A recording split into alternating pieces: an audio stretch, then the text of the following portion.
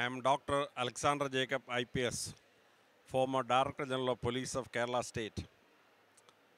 Recently, I read a wonderful book on Sanathana Dharma, written by Professor Dr.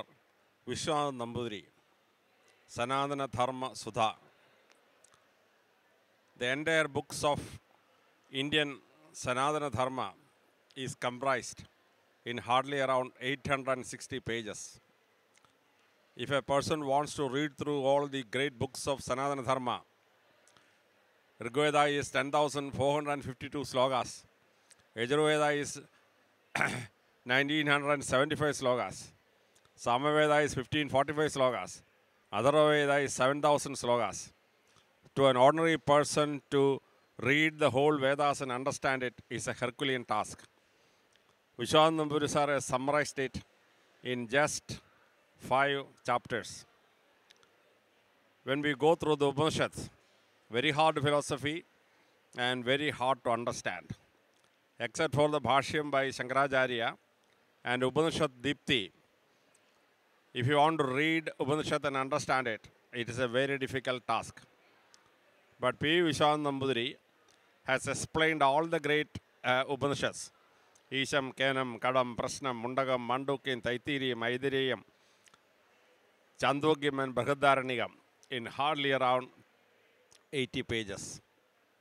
And when we come to the Idihasas, Ramayana is 24,000 slokas, Mahabharata is 1,25,000 slokas. But Viswanathan Nampoothiri sir has comprised in it about 180 pages. The entire depth of the Idihasas is captured in such a short space. Summarizing the whole thing into a book like this is wonderful. Plus, the philosophical and the theological insight into the text and mixing it with history and science so that an educated college-going student can understand Sanatana Dharma in such a simple ways. Translating this book into English, it is yet a difficult task.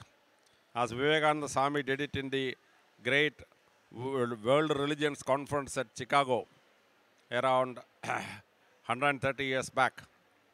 We have a wonderful way of putting it into English. The translation is excellent and the systematic way it is presented is also excellent. I went through the Malayalam and English translation of SanatanaSudha. For the 21st century, it's a great addition in knowledge. And the English copy was released by none other than His Excellency, the Governor of Kerala. And he made a very good speech on that occasion. So I recommend that SanatanaSudha is a wonderful book which everyone who wishes to learn about SanatanaSudha should read. I wish the book all success and tremendous victory in its readership.